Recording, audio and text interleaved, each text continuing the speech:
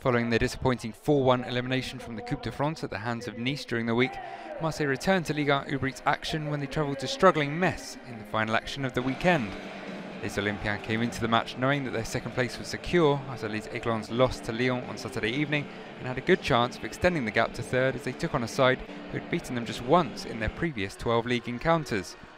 Metz had managed to draw the last 4 of those, however, and also played out a dull 0-0 draw last weekend at Troyes.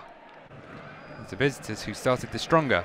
A long ball forward, cut out, falling to Farid BOULAYA. Good feet and a good ball into the box. But Louis MAFOUTA not quite able to reach it.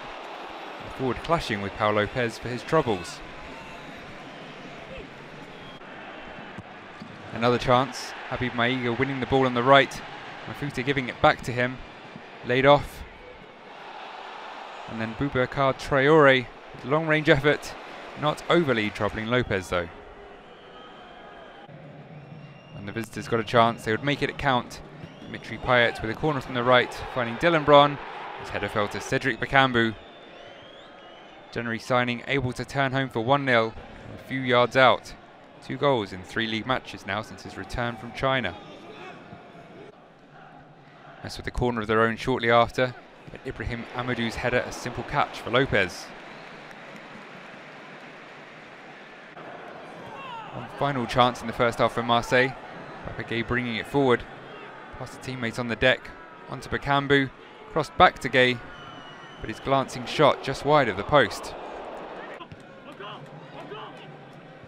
So 1-0 at the break. Metz had lost 56 of the 108 league meetings with OM heading into the game.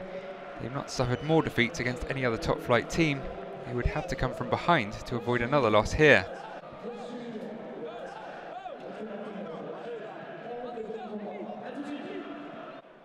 They would start the second half in the perfect way to do exactly that.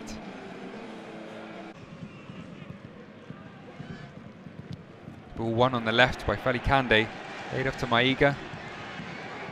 Back to CANDÉ on the left, and across finding MAIGA, who finishes off an excellent team move with the equaliser.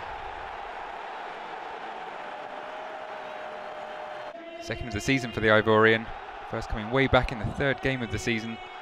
Great work too from CANDÉ in just his 2nd match for Metz. Marseille with a chance to retake the lead. First effort dealt with by Marc-Aurèle and Leonardo Balerdi blasting over on the rebound.